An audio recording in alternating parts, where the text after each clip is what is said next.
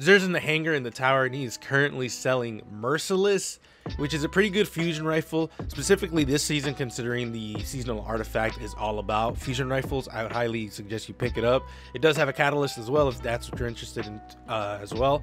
Again, I always say this: if you don't have it, you might as well pick it up. Better to have it and not need it than to need it and not have it.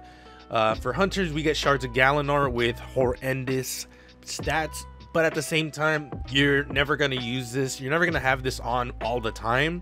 This is literally a switch to use your super exotics, so you shouldn't have this all the time. It would be cool if we got some bonus, but hits and kills with Blade Barrage will return super energy after the super ends. Remember that this is capped at 50%, so do that with what you will, but again, if you don't have it, might as well pick it up. One item mask for the Titans, which the stats are really bad. I think high mobility is just no, like you don't want high mobility on Titans ever.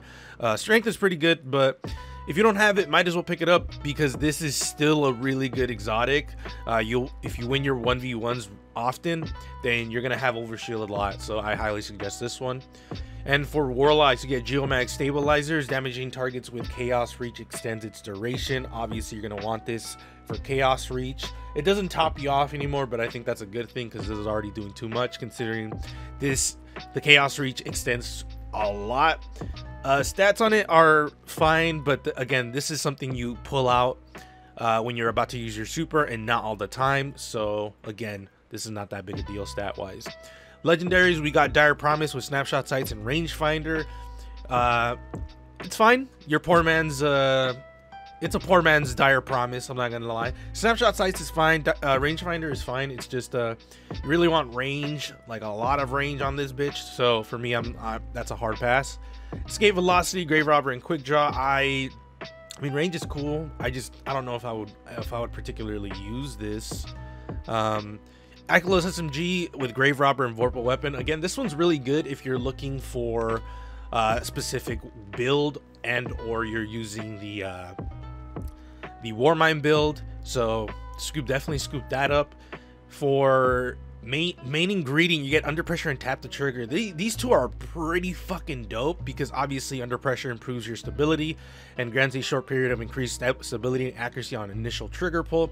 And obviously Fusion Rifles excel with stability, and you even get like a Stability Masterwork, which is pretty good. So overall, I would recommend this. This is probably going to be really gross in PvP.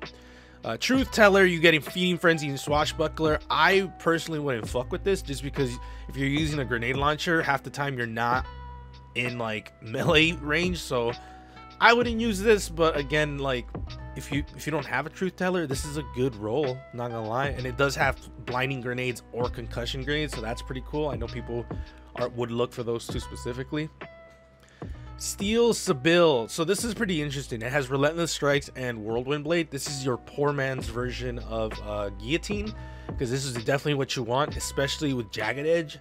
So I would recommend this if you don't have a God Roll sword, legendary sword specifically. So I mean, you definitely want a Guillotine, even though swords have been nerfed. They're still really good. So if you don't have one, or you just want to have it just because it has those two perks, you might as well get it.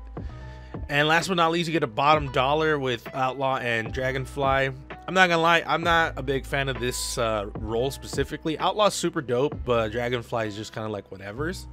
So yeah, if you don't have a bottom dollar, I mean, this is gonna be a good one for you to start off with, but it's one of those, like, this is a start out weapon until you get a better one. And last but not least, we get the Wild Hunt armor from Season of the Hunt, and that's pretty high recovery. That's pretty cool, but really low mobility. That's unfortunate. This one's pretty good considering you can actually bump up the health, so you can get 1620. That's fine. Overall, it's looking pretty cool. So let's look at my exotics real quick, or let me get this exotic. Radiant Dance Machines. Oh man, no, I'm not using that.